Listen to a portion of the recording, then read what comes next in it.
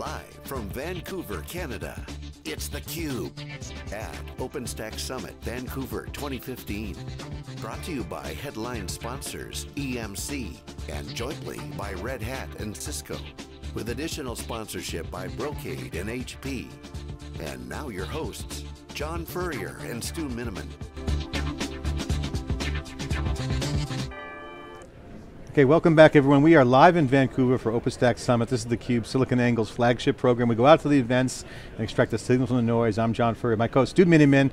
We have two great guests here from Red Hat and Cisco, Ranga Rangachari, VP and GM of Red Hat Storage, and Duane Decapite, who's the Director of OpenStack Product Management, Cisco. Welcome to theCUBE, guys. Thank you. Thank you, thanks for having us. Okay, so Red Hat and Cisco. So what we're talking here is scale, efficiency, simplicity. What's the story? I mean, can it be that easy? I mean, UCS is popular. What's going on with you guys? What's going on in the relationship? Well, so we have Cisco validated design, CVDs together, where we put all the components together, compute, storage, and networking. You have Cisco UCS, as you mentioned, Unified Computing System. Good compute and storage. Red Hat on top of that, RHEL OSP, as well as Ceph technology. We have Cisco validated designs. We also have UCSO, UCS integrated infrastructure for OpenStack, where we de-risk the solution and we provide all the best practices for a complete compute storage and networking solution. Let's talk about the de-risking, because certainly you guys know, and certainly I know from the Cisco days, is that the policy-based is really important, especially at the network level. Now storage, software defined is the big rage, but everyone wants scale out storage. Yep. So that is the value that you're seeing with open source. Are you guys tying that together, preserving the scale out nature? What is the Ceph designed for? I mean, that's the real design thing. Can you explain how that works? Yeah. And how do you make it enterprise grade? Let me start, and Duane can obviously also fill in on this. I think that's a great point, because we've seen this trend shift over the last 2 to 3 years, where it's no longer about scale up, it's scale out, right? Whether it's files or objects or block, it's about how horizontal scaling happens without any degradation in performance or capacity. So the intrinsic part of the Ceph architecture is something called the crush algorithm. And I don't want to make this a PhD thesis around the crush algorithm because Sage Weil, who's the author of the Ceph project, is a better person. What does crush stand for, real quick? So crush essentially stands for controlled, redundant under scale. S is scalable, H is hashing, right? So, and it's an offshoot out of the original Rush algorithm. And the fundamental thesis behind the crush algorithm is when the data gets placed, because when you're talking about billions of objects and millions of objects, you need to have an hashing algorithm that's not directory bound. Yeah. So the algorithm essentially is smart enough, it's policy based, that it knows where storage is placed, and then there's no single point of failure. So those two elements really help you scale. So you're tracking the data. Tracking basically the data, with the hardware in mind. So what your power supply looks like, what the hardware disks look like, what the storage subsystem looks like. Essentially what customers care about is can this scale without compromising on performance and without compromising on the availability. So that's So we can joke around saying Cisco's crushing it in storage. Yeah, or Red Hat is too. All right, so what does this mean for enterprises? Obviously, software is key, software defined, everything is going on. You said not bound by the directory. You meaning from a scope of the data where it resides, or across platforms? What does that mean specifically? Well, it is highly redundant in that it's across multiple nodes. So you can have multiple UCS servers, spread geographically. So the ability for you to track the data, regardless of where it resides, is one of the key attributes of the crush algorithm. Now, if you pop a level higher, we are absolutely seeing the trend where customers are moving to a software-defined everything, right? But a fundamental part of the software-defined architecture is you need to have a real, enterprise-ready hardware that innovation happens on a daily, weekly basis to take advantage of that. So that's where the Cisco relationship really comes in, and I'll let kind of Duane. Duane, maybe if I could tee it up for you there. Sure. So, we actually talked to Sage last year at the Atlanta Summit, and Red Hat's a software company, and they've got the Ceph pieces, they've got Gluster, they've done a lot in OpenStack for a bit. Talk us through, I obviously know the CVDs, but how does Cisco tie into that? Sure. Is it the underlying hardware? Is there some software pieces on top of that? Sure, absolutely. So Cisco is market leader in the Cloud Infrastructure Market Synergy Research Group. Cisco UCS is a great compute and storage platform, like take the UCS C240 for example, which is part of the UCSO offer between Cisco and Red Hat. So It supports up to 12 large form factor drives, so up to 60 terabytes with 2 SSD drives. You also have the UCS C3160 for 60 large form factor drives for up to roughly 360 terabytes. But kind of what that means is, with the storage architecture and the amount of storage that you have, you overlay something like, Red Hat Ceph on top of it, and you have a complete kind of scale-out storage solution. And what Ranga mentioned was, because the crush algorithm allows the location of the storage to be computed rather than stored, there's no single point of failure. There's no controller, there's no metadata server, and you combine that with UCS with the active-active fabric paths and the high scalability. It's a really nice scale-out storage solution. So what's the main benefit? Throughput or I/O? I mean, is it IOPS? Is it throughput? What's the main value of that? So it's, I think customers, so the way the customers think about this, they look at 3 different dimensions. One is latency, the other is performance, the third is capacity. So depending on the workload, there are certain what we call cheap and deep, with just a huge archival element where capacity is more important than performance and latency. Or you have classic scale out, where performance and latency comes in. So what we are working with Cisco on is classic CVDs that help organizations go back and take a lot of the guesswork out of the system, which is, if I'm running this type of a workload, what's the best configuration that I can expect from the Cisco hardware and the Ceph software to work together. So that's the overarching theme behind what we're doing. So Duane, put this in Cisco's language now, because Cisco has been doing this stuff from the infrastructure from day one, from balancing, packets, local balance, local director, all that stuff, and routers. Software's changed, obviously. Is the centralized piece a big part of it, and how does UCS make it intelligent? Because that's going to be the key thing. And how does that work across all the other Cisco UCS opportunities? Sure. So UCS, it's a very innovative server solution. It was designed for virtualization and cloud from the ground up. It has its own integrated management controller, IMC chip, built into it. So it uses the UCS manager, so you can actually configure it with a real easy-to-use GUI. You can configure it securely with SSH and CLI, but you create service profiles, essentially, which are things like RAID levels, BIOS levels. It makes it very easy to get a new server configured. It makes it very easy to copy configurations from one server to another. It makes it very easy to replace a server, but it's really the UCS manager dramatically lowers the OpEx and enables the scale-out architecture. Right. So, when Red Hat made the acquisition of InkTank there, one of the things that had flagged for me was that when I looked at the survey of people using OpenStack, Ceph was right near the top. Gluster was another one. So Red Hat's, bought a lot of those open source, groups that are being it. Talk a little bit about the customers. Where are customers with not just Ceph, but with OpenStack in general? And do you have any kind of joint stories that you can share with us? Good. Sure. So for example, Broad Institute, we'll be doing a session tomorrow where we talk a little bit more about it, but just kind of the ease of use of UCS to scale out combined with the power of Red Hat. But we're seeing lots of interest and adoption with Cisco and Red Hat. And the other part is, even though it's been a year since the acquisition, right, one of the things that I'm personally very thrilled with is just what I would call unabated pace of innovation that's going on in the Ceph community. A couple of weeks ago, Yahoo, I think they published a blog how they were managing almost a 14 petabyte of storage using the Ceph technology for their Flickr property. That shows you, the true nature of what we mean by scale out. Today the conversation isn't about terabytes, it's about petabytes. So scale out becomes very, very key. So while we continue to innovate on the product side, what I'm continue to be amazed with just the innovation that's going on in the community. Right. And support for both block and object storage with Ceph, which is very nice. All right, so we've got the kind of the momentum with Ceph. The partnership with Red Hat and Cisco has been on for many years. What's your thoughts around OpenStack in general? It's early day one here at the conference, but how many of the conversations that you're having with your customers at least have OpenStack, and how many of them are asking for that at this point?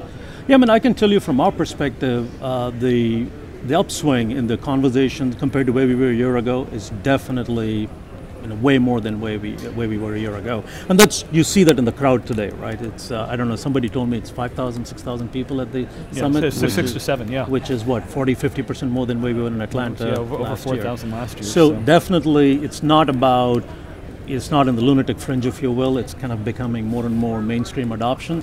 And we have hundreds of proof of concepts on the OpenStack side of things, and a vast majority of them have Ceph part and parcel of that implementation.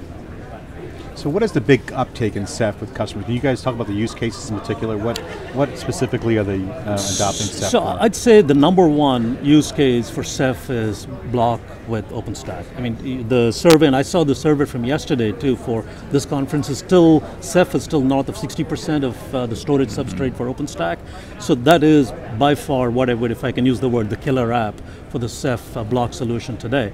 And obviously, that does, even for object, the scale-out object is another use case where, especially around the, what I would call the digital enterprise, where people are just, audio, video, all those things need to be managed. Those would be the two key use cases that we're seeing in the marketplace today.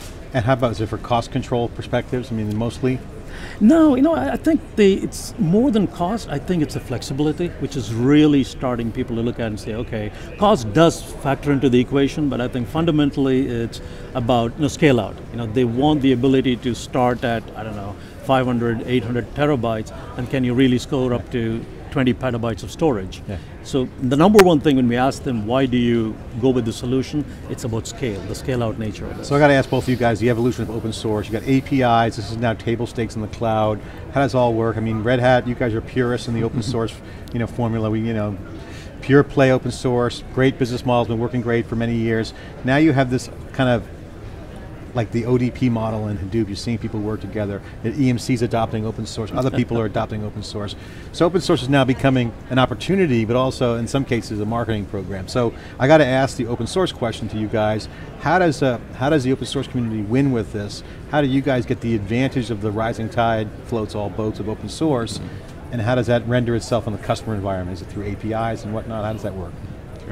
Well, I mean, it's all about solving customer problems, right? Tremendous interest in open source, tremendous adoption, the power of the community. We compete on implementation, provide software and services, provide value-add layers on top of it. But it's a major asset to be able to have something that can be changed and is very flexible. And just when we look at the OpenStack surveys, it's not even the cost savings that's the most important thing. It's the flexibility and the pace of adoption. And so we completely well, that's what you're support saying about that. flexibility. Yeah. That means what? Tuning it? That means writing code? Is that what you're talking about? Yeah, it's about flexibility to fine tune to certain hardware implementations, but also I think it goes beyond open APIs. Yeah. I think there's more value in open source than just open APIs, right? Yeah. So we subscribe to the theory that open APIs is in a way a subset of open source. Yeah, I would right? agree with So that. for somebody to fully take advantage of it. The other interesting thing that I saw in the OpenStack survey yesterday was, if you look at the amount of storage, I think there was one class where it was 1 petabyte and above. Last year it was 2%, this year it's 6%. So that to me is a true indicator of people starting to grow their storage infrastructure within OpenStack. A 3x between last year and this year is pretty good. I mean, the people want freedom and choice. That's obviously, open source equals free, and that's always been our mantra on theCUBE. But when you have production environments, like say Cisco environments, there's a lot of proprietary gear involved in Cisco. It's certainly huge de facto install base, de facto standard, I always call the Cisco model. But the idea is that they want control with open source flexibility to do tuning, but they want security. They want to have a comfort blanket. They want a warm, warm fuzzy, blanket to kind of go to bed at night and not worry about failure. So I got to ask about, redundancy, throughput. Talk about this idea of failure. Is there a single point of failure problem? What do the customers talk to you guys about in this? Because that comes back down to, okay, love open source, but will it work and will it fail? Who do I call? Is it a single choke to throat, throat to choke? You know what I'm saying? So like customers worry about that stuff. Right. What's the failure point and describe that? If I can just take a stab at that, please, Duane. go ahead. Yeah. So I think you hit the nail on the head, right? Which is there is a huge difference between a project and a product, right? And if you look at, and we pay very close attention to it, right? I mean, it's great from an innovation standpoint that's going on in the community, but for us to give our customers a bunch of bits, we absolutely make sure that it's enterprise ready. Right, that includes security, that includes things like testing, everything else that customers take for granted. So that's, if you can think of it, that's a secret sauce we add to the overall, at least from the software side 10 of things. years you guys offer on your Unreal? Yep. I mean, it's huge. I mean, It's 10 huge, years. and I mean, just customers can call us from Yeah. release. So that's one thing that the comfort that they get in going with the Red Hat Ceph storage is the fact that, look, this has got the Red Hat badge behind it, I know what it stands for. So yeah, I get that. I get that all, but I mean that's the kind of like that's the overarching like warmness that you guys provide with the tenure. But in agile cloud, you know, stuff's breaking, right? Yeah. You got to be ready for having the failover. So talk about that piece of it with the new stuff with Ceph. I mean, is there a single point of failure? Is it more redundant? Is it distributed? Well, I can talk about the Ceph inherently is a very distributed architecture, right? And there is no single point of failure. It is built from the ground up, as you was talking about earlier, built from the ground up for an environment that scales out. So you cannot have a single point of failure. Things like no metadata and all those things are just attributes of that, but the fundamental thesis on what Ceph is built upon, and so is Gluster, is there is no single point of failure. So, and that's the scale out. That's the whole scale out. Okay, so what's your take on it? So absolutely, and then when you add the active fabric paths, the fabric interconnect on UCS, for example, one node can go down, the other can pick up. There's also a lot of technologies just to scale out. The server technology, plug in a new UCS blade, or it's automatically discovered as part of the chassis. But these are the things that the customer needs, because you made an excellent point, is they need quality components behind this cloud. They need something that's going to lower their OpEx. All right, so where did Crush come from? Back to this controlled replication under hash, whatever it's called. Is that a joint? Is it a Red Hat product? Is that Cisco? No, open source? Crush is actually Sage Wheel, who's was the founder of Inktank. Inktank, okay. That was his PhD project that he authored with a couple of his peers when he was at University of Santa Cruz. So that is kind of the genesis of the Crush algorithm. But that's part of Red Hat with the acquisition. That's part of the Ceph project? Yes, absolutely. Okay. It's part of the Ceph project, and it's part and parcel of it, right? And then, yes, we inherit that as part of the Red Hat Ceph. So you guys are staying behind this in a pretty big way. Absolutely.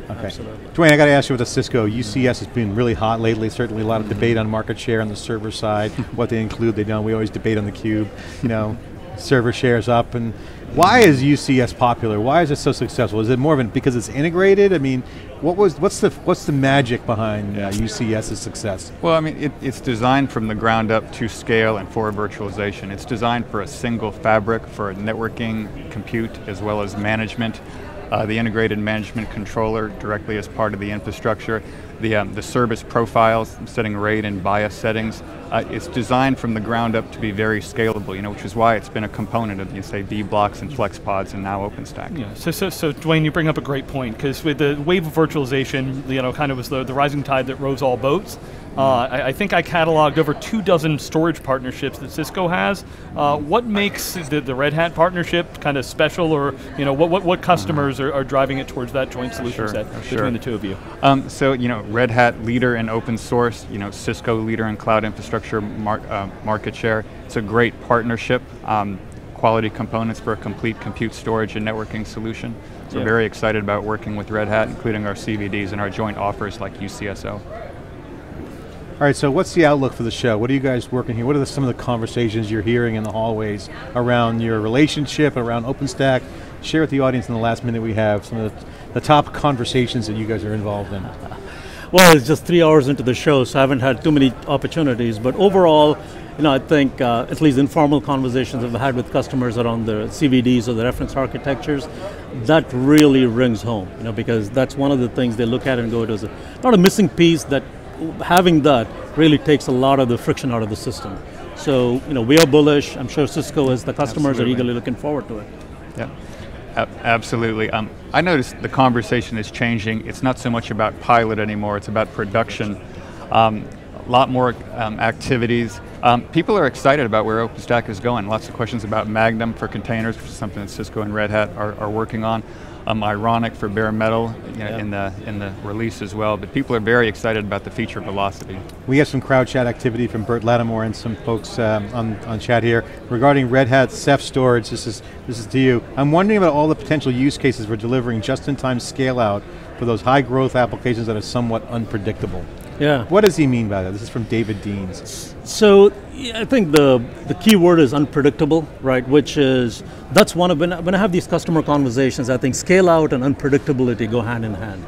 Because there's no way to predict. If I open up if I'm a line of business for a large insurance company and open up a web property, you have no idea whether it's going to be 2,000 people are going to show up or 20,000 people are going to show up. So how do you have a storage infrastructure that really accommodates and brings some control into that unpredictability? So this is, again... This is the hyperscale model. You got to be ready for auto-scaling, all kinds of this, yep. all that stuff. That's all software. It's all software. It's self-healing, which is how do you go about adding 10 new servers? How do you make sure that the load gets distributed evenly? So, those are all the conversations we have day in and day out. So, and I think in this specific instance, the Ceph architecture lends itself really well to an unpredictable nature of the storage requirements. And self-balancing as well, self-healing and self-balancing. Great point. Yeah, I mean, this is the grid computing vision. I mean, it's all the stuff's being recycled back from the old days. SOA, service-oriented architectures, web services. I mean, I heard SAML today in the keynote. Someone actually mentioned SAML. Wait a minute, what year am I in? 2001? I mean, a lot of that stuff was being worked on by both you guys, and I know for a fact. I mean, a lot of the web services stuff is now here, but it's got a little cloud twist to it. Plus the trajectory it's on. I mean, that's the more important part, right? Which is just from last 12 months ago where we are. Yeah. I'm sure you guys are seeing the same thing. Yeah, I mean, it's where the rubber hits the road, so I got to ask you a final question. For the folks watching, we always say, OpenStack's got to go faster, and certainly the big vendors are coming in, bringing some real muscle to the table in terms of code and knowledge and IP in an open way, out in the open. What's the show this year? What is the meat on the bone? What is the real deal? What proof points are here at this show that you've seen or are hearing that can give confidence that OpenStack has legs? I mean, I look at the agenda, there are a lot more customer presentations, right, compared to previous years. That to me is a true testament of adoption. Right? The vendors can talk all they want, but customers are... Yeah, the solutions. The solutions, exactly. I completely agree with that, and it's even the applications the customers are talking about. It's no longer, just kind of DevOps, get an application up quick and running. Mission critical application, large-scale web service, large-scale e-commerce. Yeah, and they're doing it in a way that's customized. That, to me, that's what the whole promise of OpenStack was. Can it be stable? Can it be hardened at the infrastructure level? And then people can use the building blocks in whatever flavor that they feel is their business model. Yeah, that lends to their business, absolutely. Guys, thanks so much for coming on theCUBE. Red Hat and Cisco here on theCUBE together, sharing their relationship, their partnerships, what they're working on, and of course we're sharing that with you. This is theCUBE. We'll be right back after this short break.